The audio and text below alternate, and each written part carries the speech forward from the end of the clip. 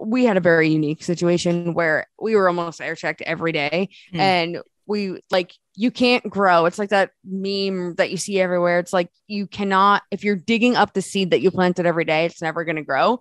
And that was like what we felt. And every day we'd be air checked. Like, well, why did you say this? You should have said this. You think about it. Like, you missed an opportunity for this joke. And I'm like, but I'm not a comedian. Like, that's not why I'm here. And it got to a point where all of us were second guessing everything we've ever known about ourselves, everything we ever thought we were good at, everything we ever thought we were bad at, just why we were there. Like, your imposter syndrome becomes real because people are basically telling you, no, you're not doing this right. You're not doing that right. And it got to a point where I was like, this sucks. Like, this isn't fun anymore. I'm just, every day is something new, and change this, change that. Your 2.5 minutes is too long, but 4 people are trying to talk in a 2.5 minute break. It's like utter chaos. So it was very toxic. It's just, I know that word, I keep using it, but it was.